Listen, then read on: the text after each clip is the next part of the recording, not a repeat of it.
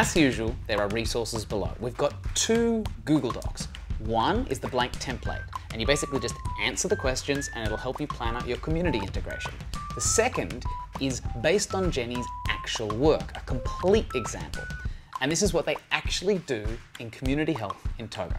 The cool thing about Jenny's complete example is it's kind of like a sneak peek into the future of your organization, right? Because it's like the template is half prep, half design, and also half structuring the feedback you get from doing community integration. So open them up side by side and keep comparing them, because how Jenny fills it out is just as important as the words she writes down.